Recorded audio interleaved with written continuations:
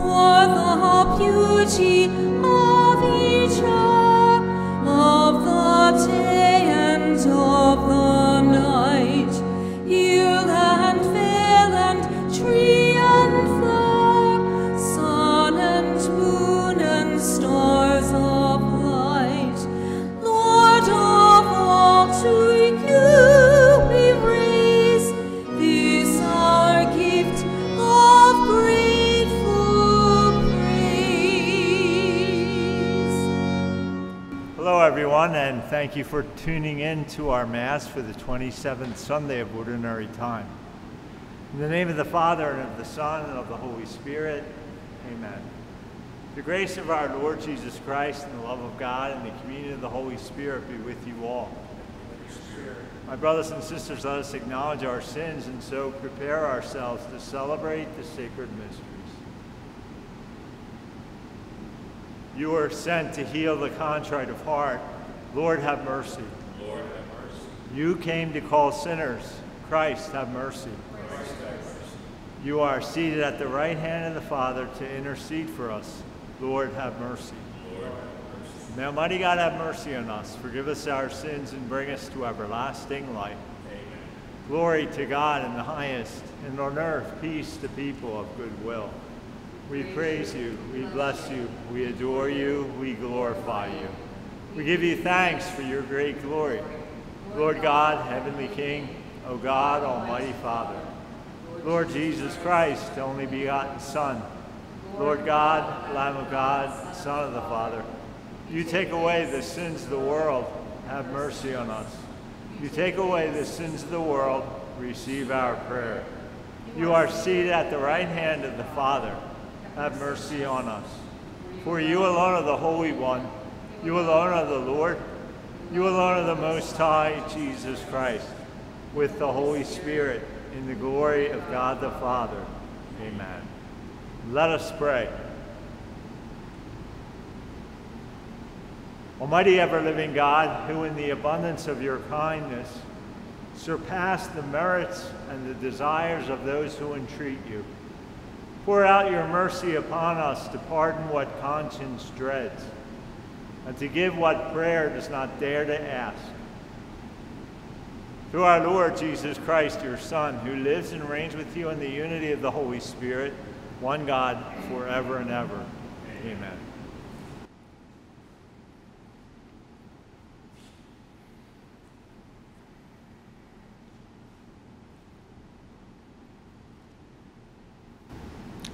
A reading from the book of the prophet Isaiah. Let me now sing of my friend's song concerning his vineyard. My friend had a vineyard on a fertile hillside. He spaded, cleared it of stones, and planted the choicest vines. Within it, he built a watchtower and hewed out a wine press. Then he looked for the crop of grapes, but what it yielded was wild grapes. Now the inheritance of Jerusalem and the people of Judah judge between me and my vineyard. What more was there to do for my vineyard that I have not done? Why then I looked for the crops of grapes. Did it bring forth wild grapes? Now I will let you know what I mean to do with my vineyard. Take away its hedges, give it to grazing, Break through its wall, let it be trampled. Yes, I will make it a ruin. It shall not be pruned or hoed, but overgrown with thorns and briars. I will command the clouds not to send rain upon it. The vineyard of the Lord of hosts is the house of Israel, and the people of Judah are his cherished plant. He looked for judgment, but see bloodshed. For justice, but hark, the outcry. The word of the Lord. Thanks be to God.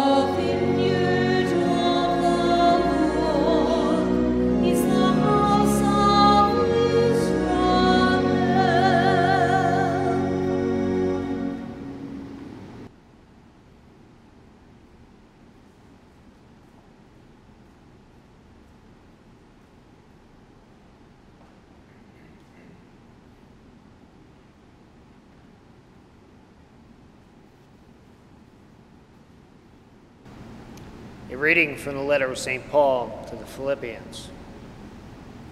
Brothers and sisters, have no anxiety at all, but in everything, by prayer and petition, with thanksgiving, make your request known to God. Then the peace of God that surpasses all understanding will guard your hearts and minds in Christ Jesus. Finally, brothers and sisters, whatever is true, whatever is honorable, whatever is just, whatever is pure, whatever is lovely, whatever is gracious, if there's any excellence, and if there's anything worthy of praise, think about these things. keep on doing what you have learned and received and heard and seen in me. Then the God of peace will be with you. The word of the Lord. Thanks be to God.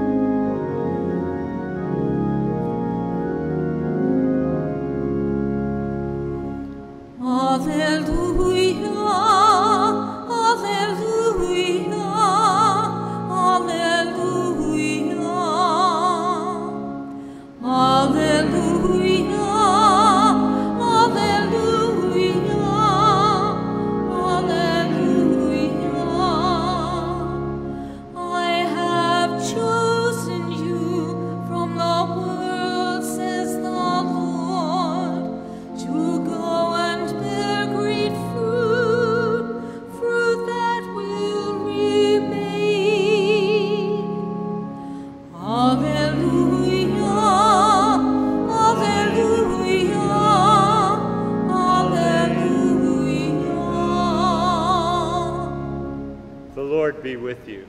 And with your spirit. A reading from the Holy Gospel according to Matthew. Glory to you, O Lord. Jesus said to the chief priests and the elders of the people, "Hear another parable. There was a landowner who planted a vineyard, put a hedge around it, dug a wine press in it, and built a tower. Then he leased it to tenants and went on a journey.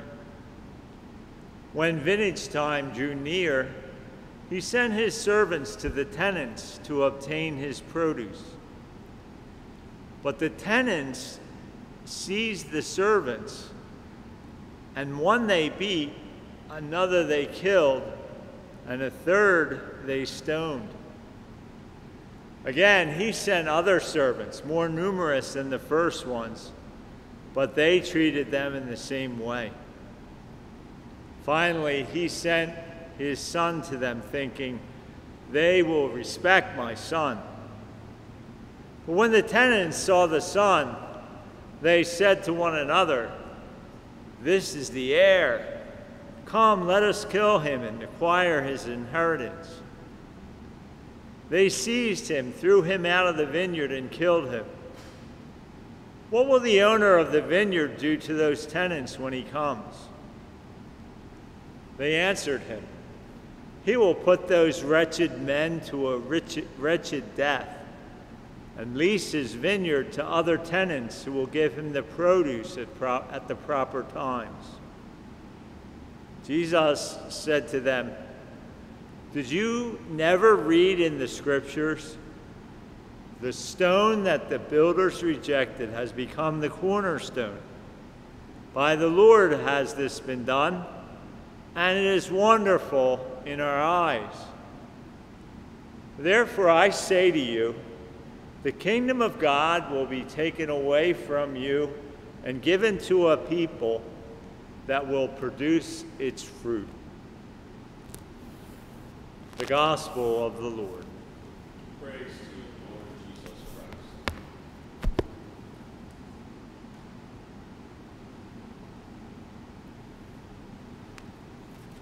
My brothers and sisters, things seem to be on course for this all-ahead advance into the autumn season.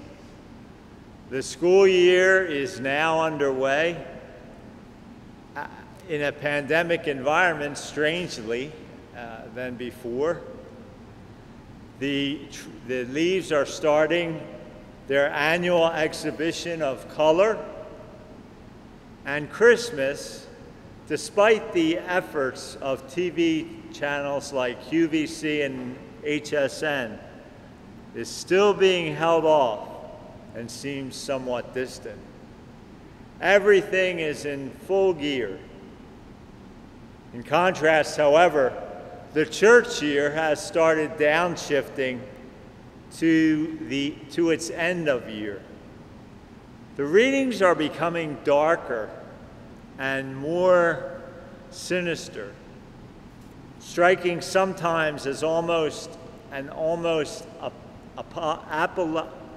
apoplectic tone as the focus turns to the end times and the four last things. The parables from Matthew from now until the middle of November are all originally situated when they were first uttered during Jesus' last week on earth, lending them worthy of close and attentive listening.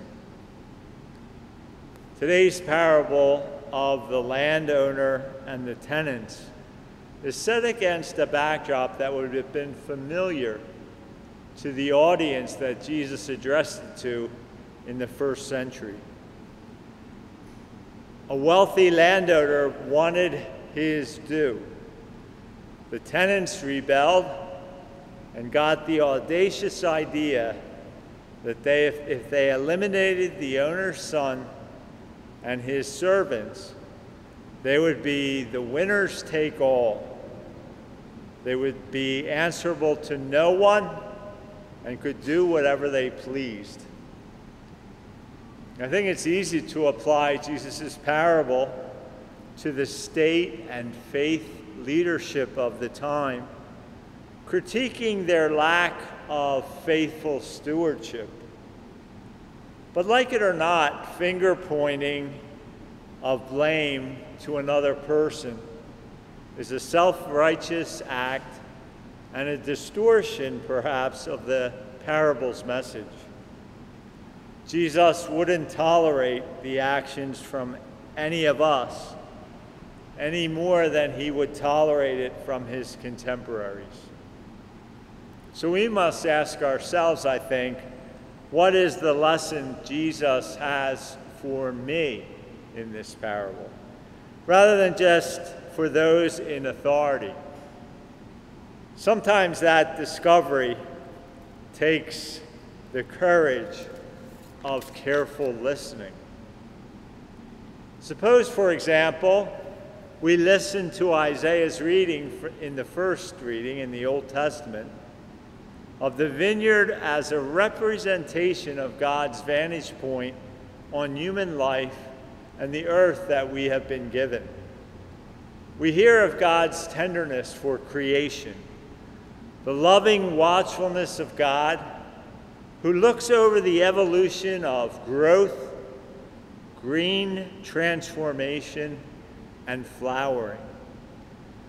Then we hear of God's heartbreak.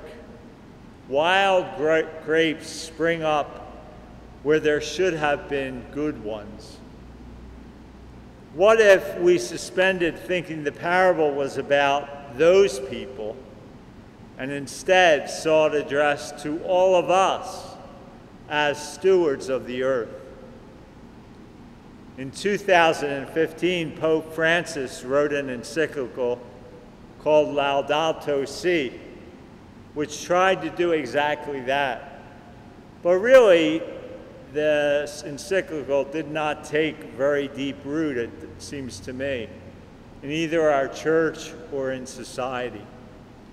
It was Pope Francis's second encyclical, and took a beating from industrialized leaders and sort of fell by the wayside in a way. Another possibility of how this parable could apply to you and to me is to note that the parable is the story of tenants who had forgotten who they were. Rather than acting like collaborators with the landowners, they decided to be the big cheeses. They wanted to be the bosses, calling their own shots without interference from anyone above them. And when you stop and think about it, haven't we all been guilty of being big-headed, power-hungry, or perhaps feel privileged enough to step over people who get in our way? Such is a misguided perception of ourselves.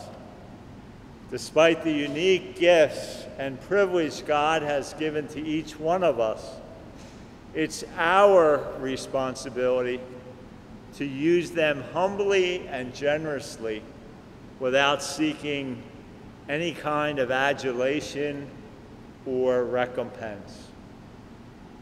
The scribes and the Pharisees recognized that Jesus was addressing them, and they didn't like it. But rather than risk a problematic debate in public, they plotted secretly against Jesus because they had a lot at risk. The gospel ends with these words: "The kingdom of God will be taken away from you and given to a people who produce its fruit."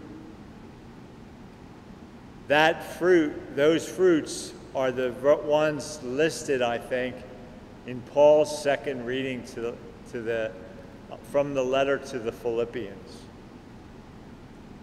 Do what is true and right. Do what is honorable and worthy. Be gracious to others. Be just. And continue walking in the ways of God. If we can produce those kinds of fruits, if we can do them, then we will indeed be blessed. For Paul says we will sit with God's people in a worldwide vineyard and worship together our all-good God forever and ever.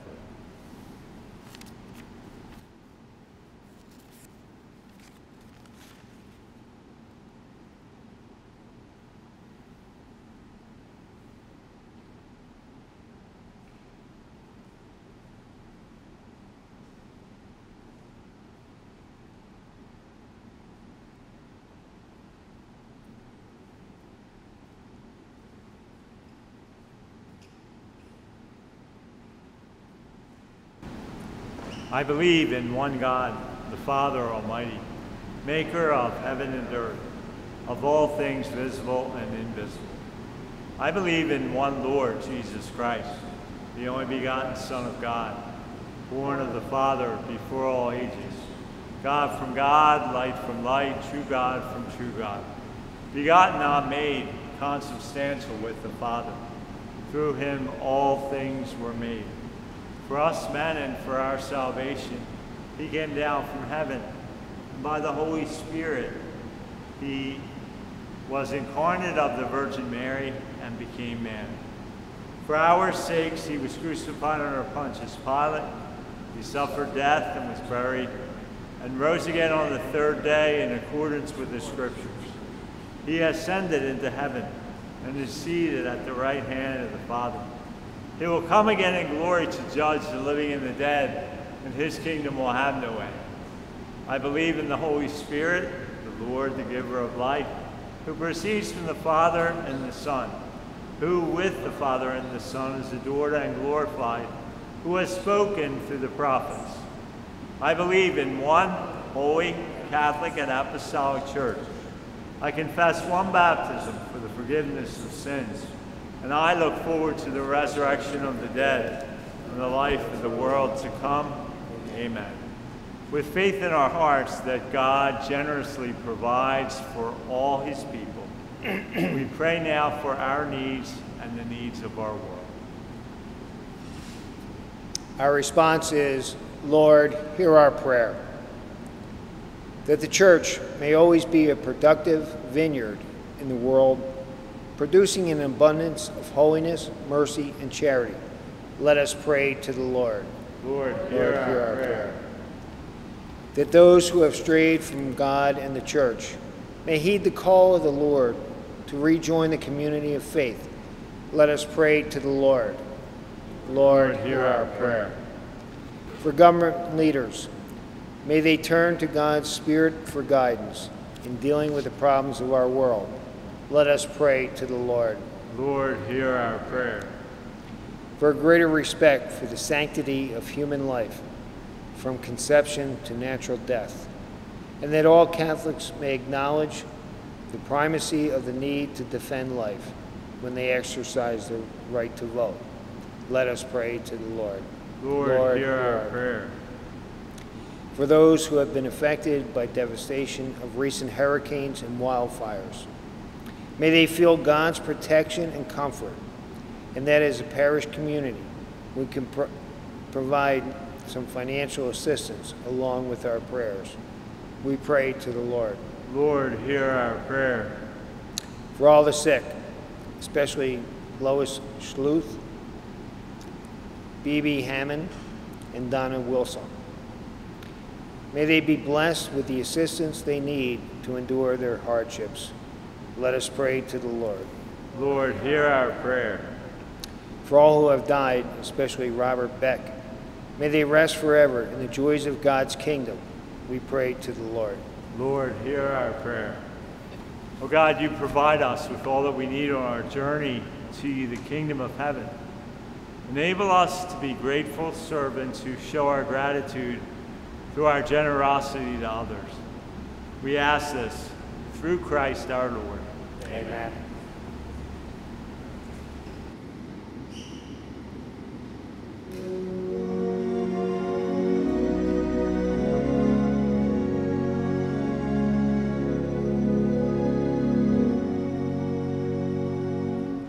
As grains of wheat are gathered in, we've come together. From lives apart, we bring our hearts to make one whole. For many are we, and broken we've come, but we shall become one.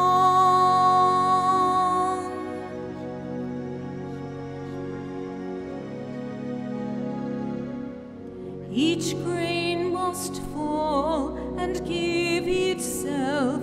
It first is broken, then joined with others makes one body and one bread.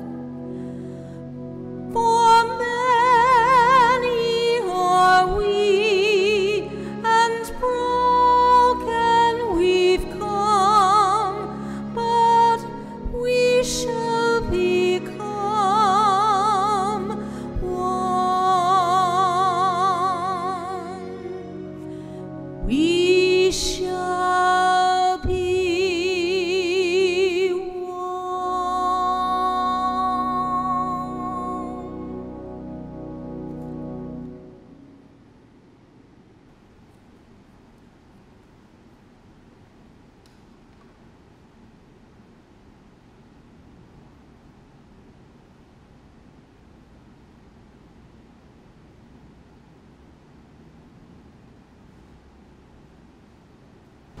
Pray, brothers and sisters, that my sacrifice and yours may be acceptable to God, the Almighty Father.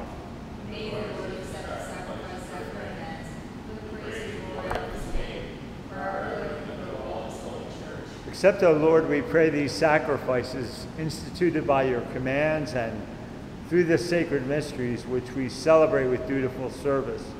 Graciously complete the sanctifying work by which you are pleased to redeem us. Through Christ our Lord. Amen. The Lord be with you. Lift up your hearts.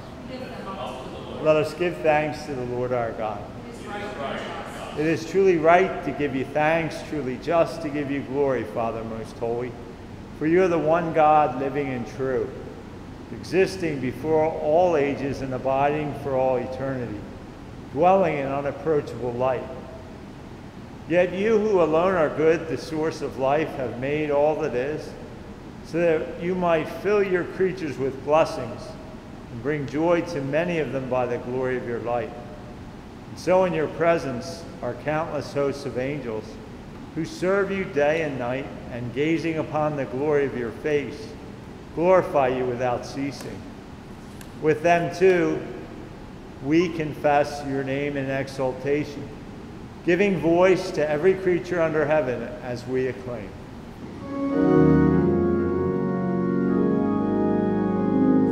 Holy, holy, holy Lord God of hosts, heaven and earth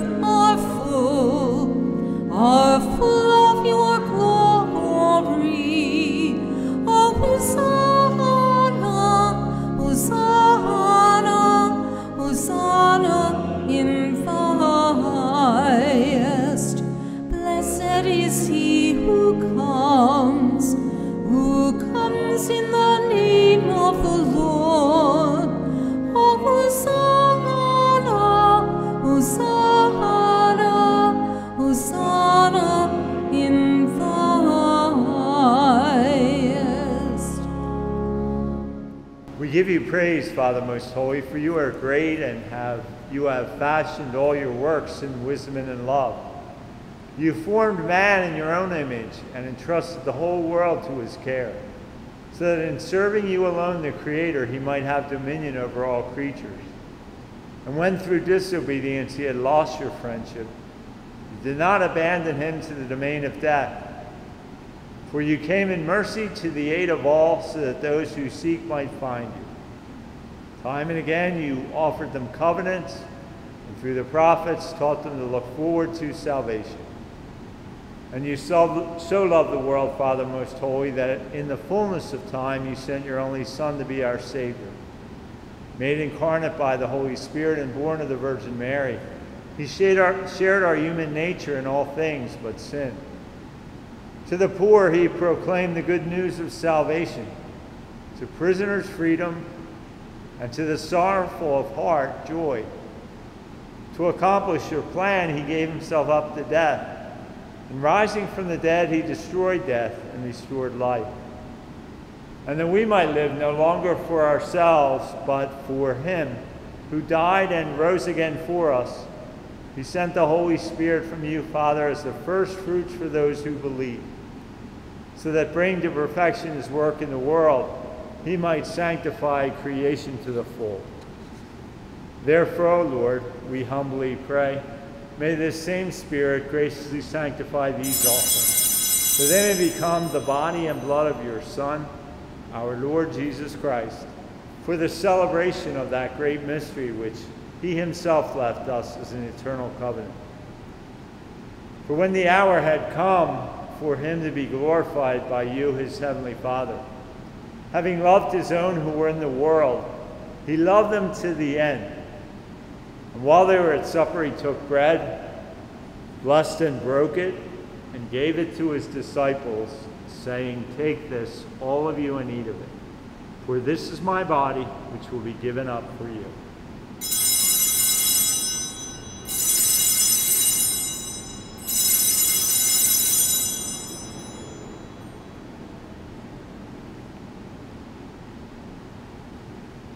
In a similar way, taking the chalice that was filled with the fruit of the vine, he gave thanks and gave the chalice to his disciples, saying, "Take this, all of you, and drink from it, for this is the chalice of my blood, the blood of the new and eternal covenant, which will be poured out for you and for many for the forgiveness of sins.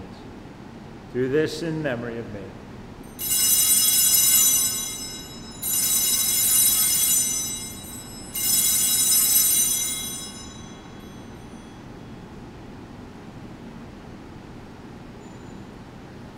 The mystery of faith.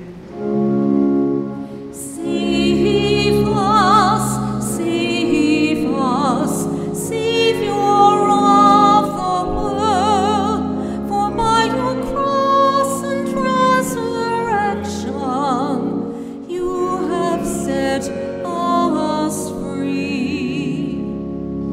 Therefore, O Lord, as we now celebrate the memorial of our redemption, we recall Christ's death and his descent to the realm of the dead. We proclaim his resurrection and his ascension to your right hand. And as we await his coming in glory, we offer you his body and blood, the sacrifice acceptable to you, which brings salvation to the whole world. Look, O Lord, upon this sacrifice, which you yourself have provided for your church. And grant in your loving kindness to all who partake of this one bread and this one chalice, that gathered into one body by the Holy Spirit, they may truly become a living sacrifice in Christ, to the praise of your glory.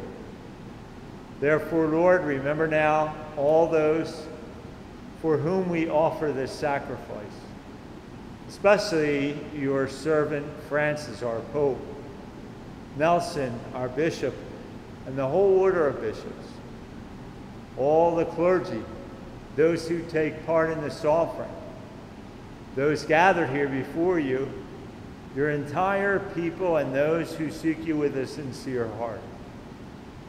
Remember also those who have died in the peace of your Christ, and all the dead whose faith you alone have known.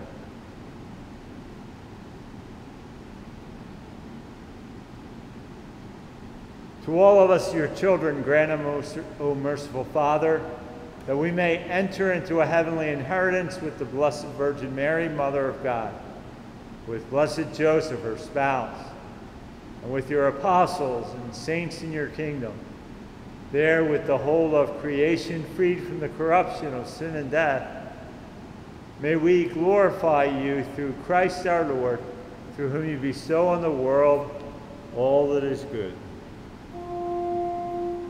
Through him and with him and in him, O God, Almighty Father, in the unity of the Holy Spirit, all glory and honor is yours forever and ever. Amen. Amen.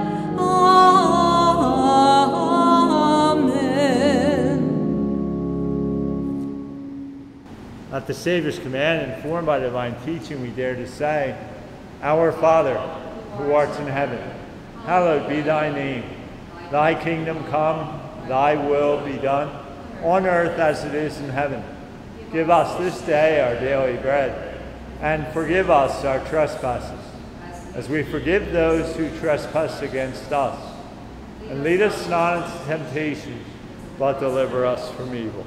Deliver us, Lord, from every evil. Graciously grant peace in our days, that by the help of your mercy we may be always free from sin and safe from all distress, as we await the blessed hope and the coming of our Savior, Jesus Christ. Lord Jesus Christ, who said to your apostles, Peace I leave you, my peace I give you, look not on our sins, but on the faith of your church, and graciously grant her peace and unity in accordance with your will, who live and reign forever and ever. Amen. The peace of the Lord be with you always. And with your spirit. Lamb of God, you take away the sins of the world. Have mercy on us.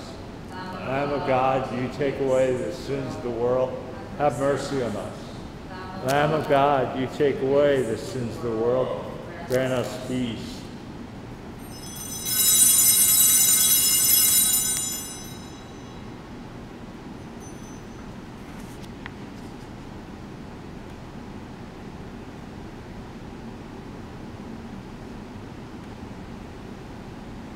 Behold the Lamb of God, behold him who takes away the sins of the world.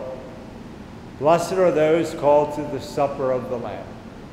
Lord, I am not worthy that you should enter under my roof, but only say the word and my soul shall be healed.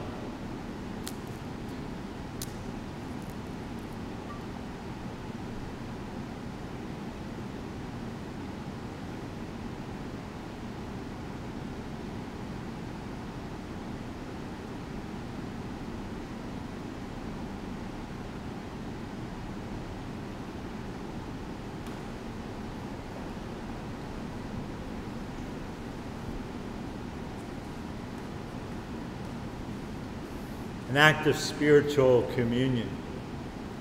My Jesus, I believe that you are present in the Most Holy Sacrament. I love you above all things, and I desire to receive you into my soul. Since I cannot at this moment receive you sacramentally, come at least spiritually into my heart. I embrace you as if you were already there. and unite myself wholly to you. Never permit me to be separated from you. Amen.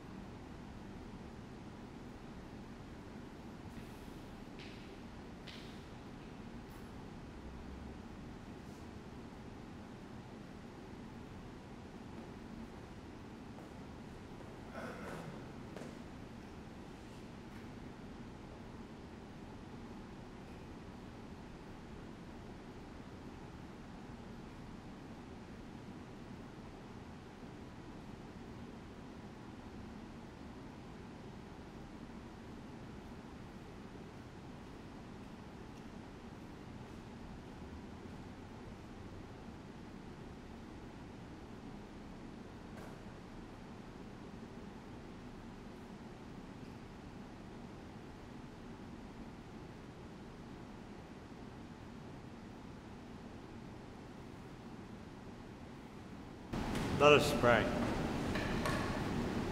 Grant us, Almighty God, that we may be refreshed and nourished by the sacrament which we have received, so as to be transformed into what we consume through Christ our Lord. Amen. Amen.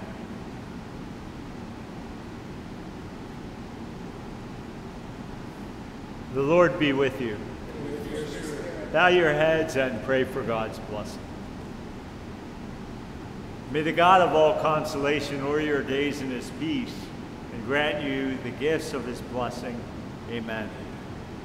May God free you always from every distress and confirm your hearts in his love, so that on this life's journey you may be effective in good works, rich in the gifts of faith, hope, and charity, and come happily to eternal life. Amen. Amen. May the blessing of Almighty God, the Father, Son, and Holy Spirit come upon you and remain with you forever. Amen. Amen. The Mass is ended. Go in peace. Thanks be to God. Saint Michael the Archangel, defend us in battle. Be our protection against the wickedness and snares of the devil. May God rebuke him, we humbly pray.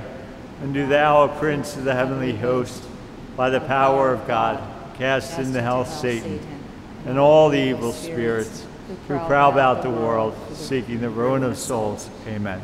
Thank you for viewing us, everyone, today. Have a great week. Thank you, Monsignor.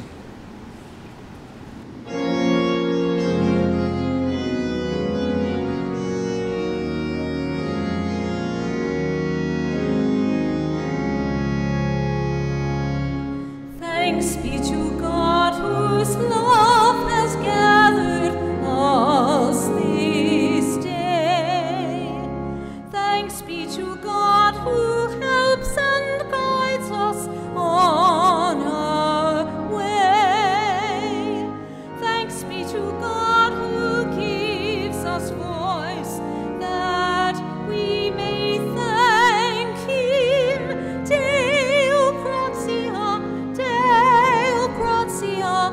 Thanks be to God Most High. Thanks be to God for all the gifts of life